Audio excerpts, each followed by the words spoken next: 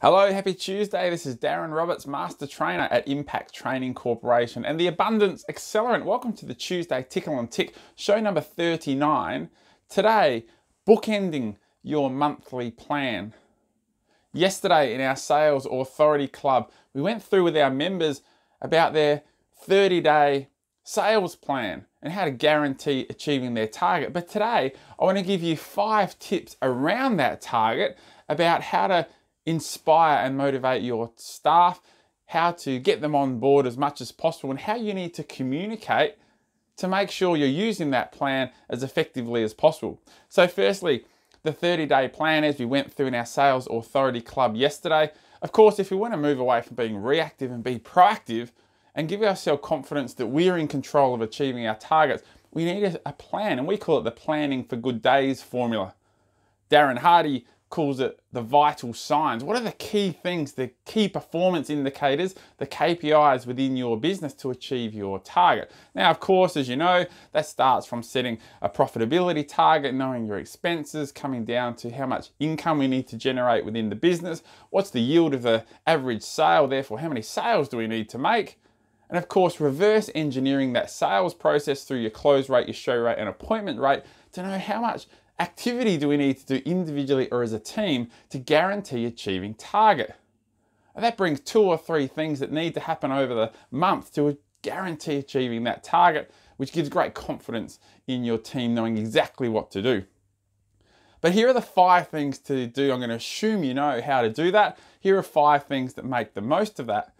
Firstly, when you talk to your staff about KPIs and targets and plans, then often they're scared. They often think that key performance indicators or vital signs are used to smack them around the head, to see what they're doing badly so that you can tell them off and keep them accountable. We need to make sure that they're aware that it's also to see what are they doing well. So having a plan of attack at the start of a month or a template to compare what's actually happening to also shows you and them what are they doing really well, so you can reward and recognize it. You can celebrate the wins and also help them with the things that aren't going so well. Secondly, what are your team driven by? Are they motivated by the competition of individual targets, or are they more motivated by a group target or a team target? You need to know this before you go through your planning for good days or setting your 30-day sales plan, because you need to communicate in a manner that's motivating them best. Is it an individual target or is it a team target? Thirdly, you need to talk their language. So you might have targets to grow the business, to make a profitability target, maybe to expand, maybe to have a second business, maybe to franchise, maybe to sell it in the future. But of course, that may not drive your staff. So you need to know what drives your staff. If it's in a non-commission role, maybe it's the staff unity. Maybe it's having a low stress environment by staying on track throughout the month, taking the pressure off, finishing the month, chasing down target. Maybe it's development through the company. If it's a commission-based role, maybe it's being the best salesperson in the nation or the team or the state or setting a personal best. Maybe it's using commission for that team member to pay off their credit card or to take their partner out for dinner or to save for that holiday, or to save for a deposit on a home. That way, when you're talking about those KPIs and those targets, you're not saying, hey, how are we going achieving our target? We're saying, how are we going paying off that credit card? How are we going this month with making sure you can take your partner out for dinner to that 5-star restaurant at the end of the month? You've got to talk their language. Fourthly, you've got to involve them in the conversation about their target. We say from a sales perspective, if you say it, they doubt it. If the customer says it, it's true. It's the same with our staff. If you're just talking about, oh, we have to have this as target and this is how we're going to have to do it, it's a one-way street. You need to involve your team in the conversation around what target is challenging but achievable, what rewards are you looking for this month.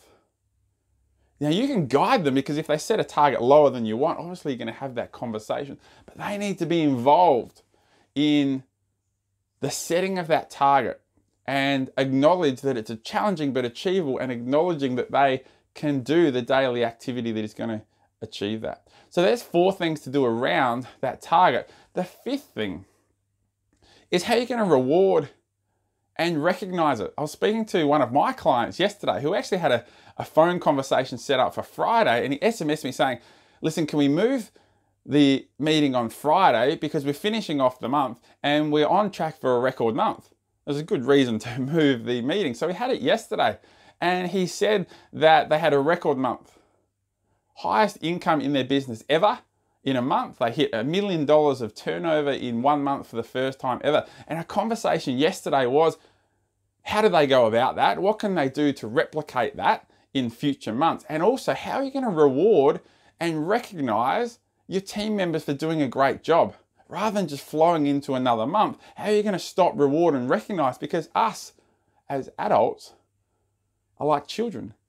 That if we do something well and we're recognized for it, we go out of our way to create that feeling again. So we're more likely to take that activity, which is going to get us that success again. So we had a really good conversation. Congratulations, Danielle and your team, for that awesome success. I'm sure you'll be able to continually replicate that now that you've got the formula right.